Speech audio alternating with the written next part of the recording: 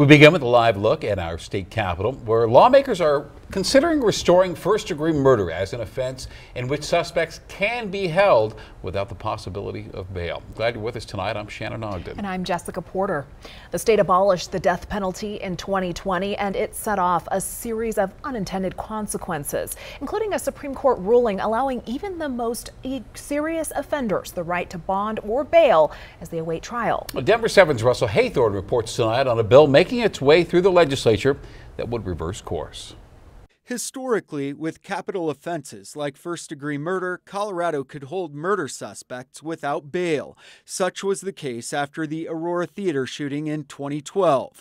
Marcus Weaver survived that shooting. As someone who's been through a capital punishment trial, to have someone who just committed a heinous crime like that to be on the streets causes a huge public safety issue. But when the state abolished the death penalty in 2020, it set off a wave of unintended consequences, including a state Supreme Court ruling that determined because there is no longer a capital murder offense, everyone, no matter the crime, even first-degree murder suspects, would be eligible for bail. With the removal of the death penalty, there's no longer a capital crime. The definition of a capital crime in common law is one for which the death penalty can be awarded. It does have a ripple effect on victims.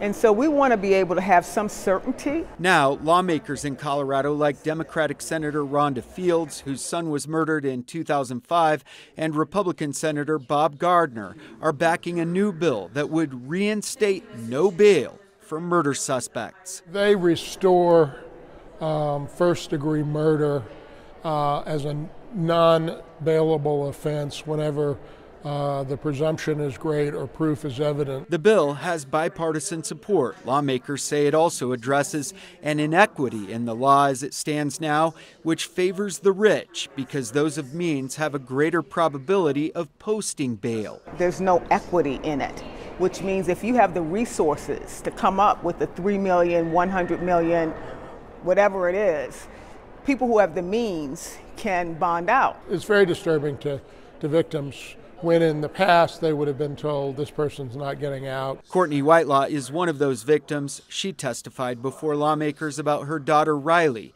who was brutally murdered in 2022 by a co-worker. It's a gaping wound that must be closed. No one spoke in opposition to the bill during the committee hearing.